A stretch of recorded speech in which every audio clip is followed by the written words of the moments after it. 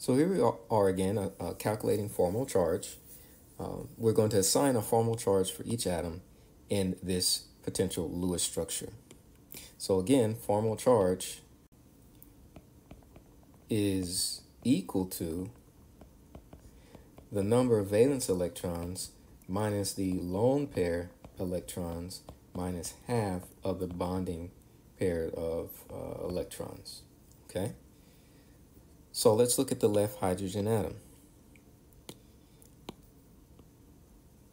Its formal charge is going to be equal to the number of valence electrons that a hydrogen atom has, which is 1, minus the lone pair electrons. There are no lone pairs around that hydrogen atom, minus 1/2 of the bonding pair electrons.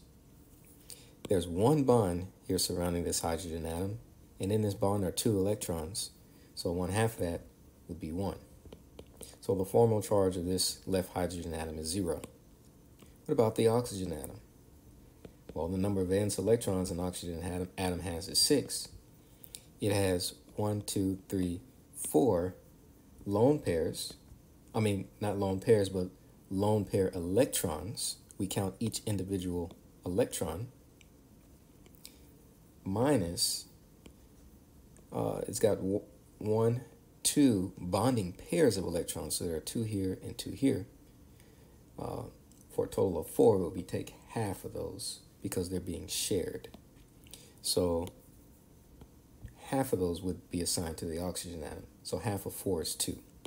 2 here and 2 here for 4 total. Half of 4 is 2. So 6 minus 4 is 2. 2 minus 2 is 0. Let's look at the right hydrogen atom. Number of valence electrons is 1. Minus number of lone pair electrons, 0. Minus 1/2 of the bonding pair electrons. Here are the bonding pair electrons associated with this hydrogen atom. There are 2 here. 1/2 of that would be 1, 0.